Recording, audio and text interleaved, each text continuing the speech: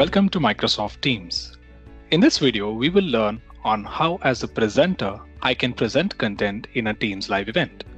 So if you see, I have my calendar here where I have the CEO Town Hall. Now, if you can see, I am added as a presenter to this event and there is somebody else who is producing this event. Now I can simply go and click on the join. And it would basically add me as the presenter. Now you can see that this event is live, means I need to go ahead and present some content. So for this example, I can share my desktop if I want to, but I'm going to go ahead and share my video instead. So I can click on the three dots and I can say start the video with blur. And that's my video stream going live in this event.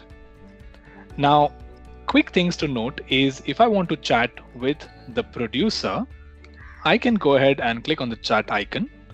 Note that this meeting chat will not be visible to your attendees. It will only be visible to the producer and other presenters if there are any. You can view a list of all the producers and presenters in the event. Note this is not the attendee list. This is just the producer and the presenter view. As a presenter, I cannot know how many attendees are part of this event. That is only visible to the producer.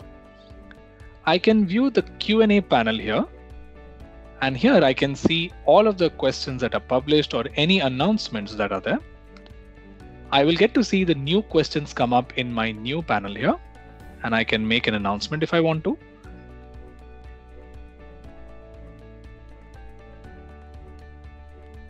Minutes and I can say send, and this will be visible to all the attendees in their featured question list. I can keep monitoring the new panel here and I can keep a note of all the questions. So that's pretty much it from the presenter panel view, whatever you can do. I hope this helps.